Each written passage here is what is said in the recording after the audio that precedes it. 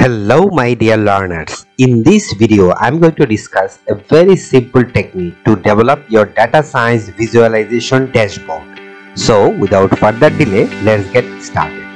In this video you need two things only.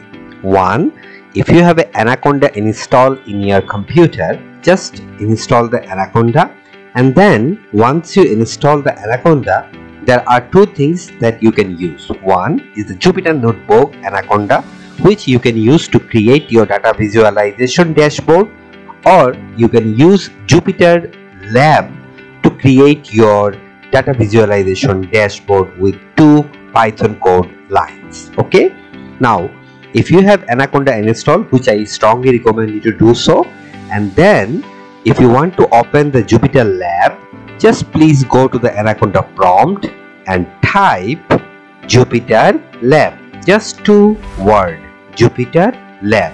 Once you type Jupyter Lab in your Anaconda prompt, then it will automatically open the Jupyter Lab in your computer. Why Jupyter Lab? Because Jupyter Lab is faster, more better performer than Jupyter Notebook. I strongly recommend, but you can always use Jupyter Notebook, the classical one. Okay, now the next step is very easy. Once you open the Jupyter Lab, the Jupyter Lab looks like something like that. I mean, it's a simple Jupyter Notebook type, special. There is nothing to special something, but it's kind of an interactive session. Okay, now in order to do that, you just need to go pip install pywedge. This is the package or software that you need to install. Either you use Jupyter Lab or Jupyter Notebook. Okay, so pip install pywedge. Okay, remember, and then once you install this module or package, then I already have the pandas installed in my computer because I am using Anaconda, but I need to import pandas data frame. So import pandas as PD and import pywedge as pw, which means I am installing this module, and now I would like to use it in this particular session. And then I'm going to create a data frame using a video game sales.csv data. This is a very famous data set which I downloaded from the Kaggle. You can download it from the Kaggle, the video sales CSV data. Please use that. I will use the link. You can download the data set, and once you download this, upload this data by commanding pd.read.csv, and then data frame.head. You can check the name of the variables, the first few columns and rows.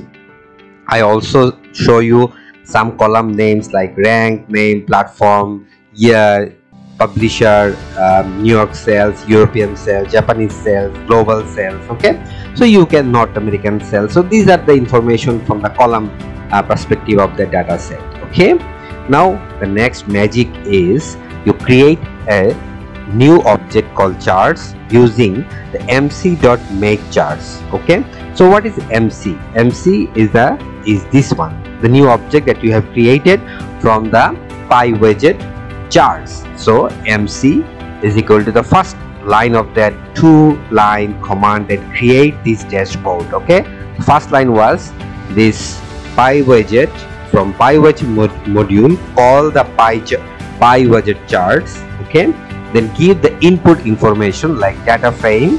C meaning that I don't want to delete any column, I want to include all the column in this particular case. If you want to delete any column, or if you don't want to include any column, you can just put the name here. And then Y is my response variable, in other words my dependent variable. Okay, I mean the Y variable. Okay, here it is global sales. And next, this is the first line of command. The next line, which is the final line, charts equal to mc.makeCharts. Okay, so MC, you already created that object just before that, and the next one is make charts. That's it.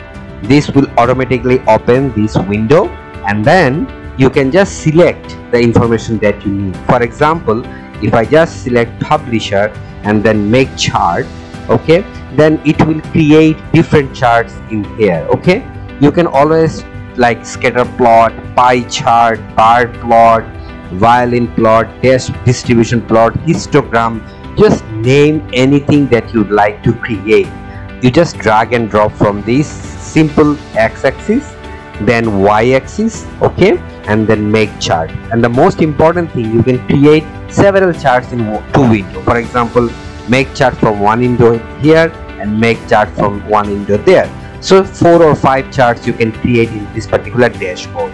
So using this pywedge make charts, I should say that it's a wonderful opportunity to create your data visualization small project for data science. And I hope this video is useful for you. Use these two simple line of coding of Python and create your own pywedge charts for your data visualization purpose. I will see you in the next tutorial. Thank you, my dear learners. Bye bye.